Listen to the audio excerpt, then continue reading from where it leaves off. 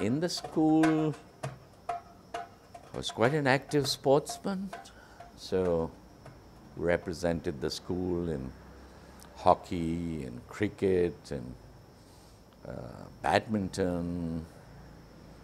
I ran in the half-a-mile race. Never won that, but I was amongst the top 3 or 4. It was quite a hectic life. I was the school prefect, house leader, all sorts of situations in school.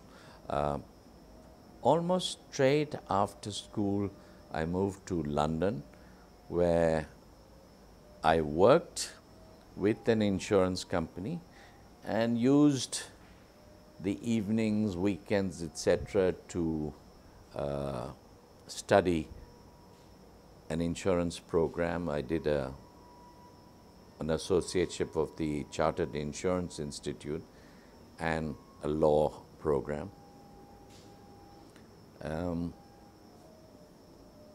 In London also got involved in acting and producing plays, a little bit of political maneuvering, if you like. The local MP in our area got me involved to go out and meet the Indian residents and talk to them. I won't tell you which party it was, but even there it was a fairly general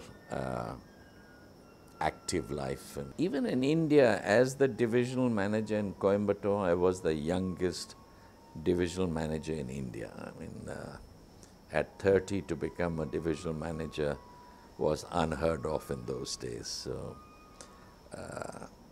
I must have done something right. Having set up the Nationals office in Singapore, I felt if I could do it for them, why don't I do something for myself? At that stage, it was a question of going back to India. I was being offered some, with the National, fairly high positions, but I decided to do something on my own. We started from scratch.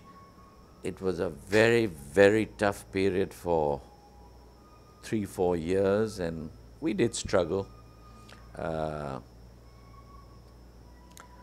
Our kids used to be in international schools.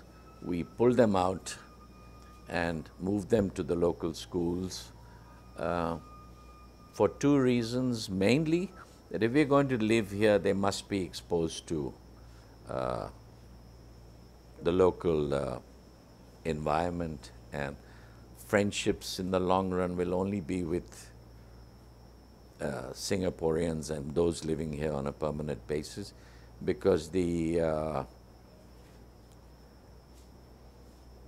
other schools were basically expat schools, and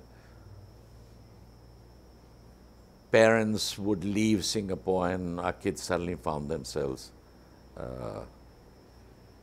without friends, etc. And then once, of course, they settled down here and joined local schools, got involved in activities, and I suppose it runs in the family. They've been involved in social activities too. So that's I'm very happy about that.